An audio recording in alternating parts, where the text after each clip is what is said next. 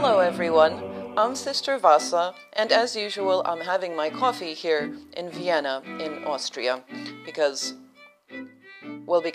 that is where I live.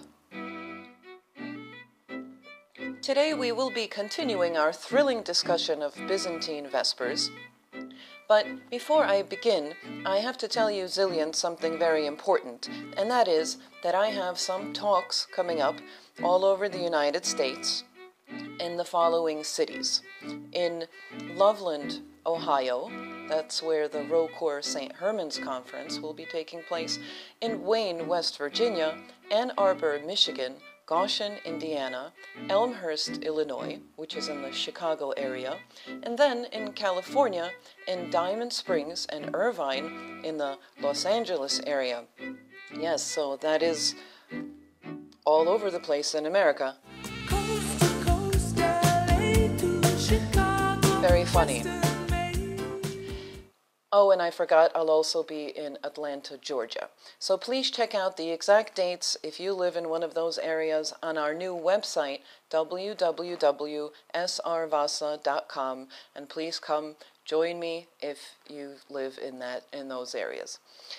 And another thing, very quickly, we do have a new series of coffee breaks, mini episodes, just 2-minute episodes of our show, so check that out if you haven't seen one yet, and when you don't feel like listening to me for 10 minutes. Now, moving on with our program, let's get back to Vespers. Please go back and watch our previous episode if you haven't done so yet, so that you know what I'm talking about. I am moving on with the second part of Vespers. After the prayer, Vouchsafe, O Lord, we mentioned that prayer last week. Now, after this prayer, we hear a series of hymns on the topic of the upcoming liturgical day called the Aposticha, Stchiri and stichovne in Slavonic. This is followed by a canticle taken from the Gospel of Saint Simeon the Godbearer, the very old man who greeted Jesus when Jesus was brought as a baby into the temple soon after his birth. This prayer begins with the words, "Now you dismiss." This is the Nunc Dimittis for you Latin speakers out there. Thus, after the first parts of Vespers were dominated by elements from the Old Testament, like remembering God's creation of the world and many different psalms, we now hear this prayer of Saint Simeon signalizing a transition from the Old Testament to the New. This also introduces another topic of death, actually, because according to tradition, Saint Simeon said these words shortly before his repose, but we will talk more about this in future episodes. Now, the final major element of Vespers is the final Troparion, or Apolytikion. This is a brief hymn, usually of the feast or saint of the day.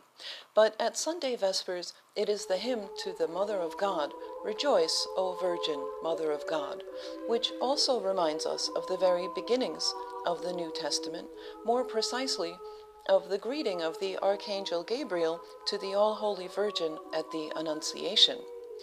Thus, Vespers helps us to redirect our thoughts in the evening, inspiring us for a new day tomorrow by reminding us of our beginnings, from God's creation of the world as a gift to us to the very good news of Christ's entrance into our history. Now, I haven't mentioned yet another very ancient element of Vespers, and that is the several litanies that happen throughout the service, what the Russians call Ektenii. This is a series of petitions read by the deacon or priest, followed by a response of the choir, usually, "Lord have mercy," Kyrie eleison, or "Grant this, O Lord."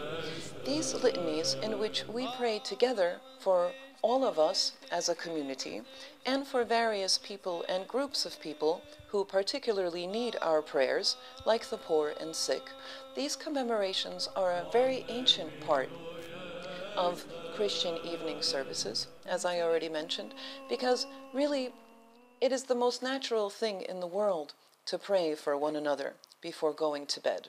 It's as natural as kissing your children good night. From ancient times, these litanies offer prayers, first and foremost, actually, for the church and civil authorities, for our bishop, our president, and so on. And let's face it, we do a much better job criticizing people in positions of authority than we do praying for them. But now let's go back to one of these parts of Vespers and talk about the prokeimenon more precisely. This is the short psalm verse that is repeated several times in the middle of Vespers. At Sunday Vespers, celebrated on Saturday evening, when we begin the weekly celebration of the resurrection, the prokeimenon is, "The Lord is King, he is clothed in beauty." This verse is taken from Psalm 92, and it is sung several times with the deacon or priest proclaiming other verses from the same psalm in between the repetition by the choir of the main verse, the prokeimenon. The Greek word prokeimenos means that which precedes or lies before, because the prokeimenon, you see, sometimes precedes, and in ancient times always preceded, readings from the Bible. Now, the particular form of this part of the service, one brief verse being repeated several times, is different from the other parts of Vespers. And we might wonder, what is the point of repeating the same thing several times? You see, this repetition actually teaches us to take pause and reflect deeply on one verse of Scripture, one particularly expressive verse. We might think that deeply reflecting over separate verses of Scripture is the type of spiritual exercise accessible only to monastics leading a contemplative life in some faraway monastery. But we are all called to do this, actually, in the ancient service of Vespers, for which Christian laypeople have gathered for many centuries in cities everywhere. As I already mentioned, the prokeimenon or psalm verse we sing several times on Saturday evening, in the Sunday service, Saturday evening, is one of praise. The Lord is King, he is clothed with beauty. We are called to praise and reflect deeply on two qualities of the resurrected Lord, two qualities he alone possesses in full measure, kingship and beauty.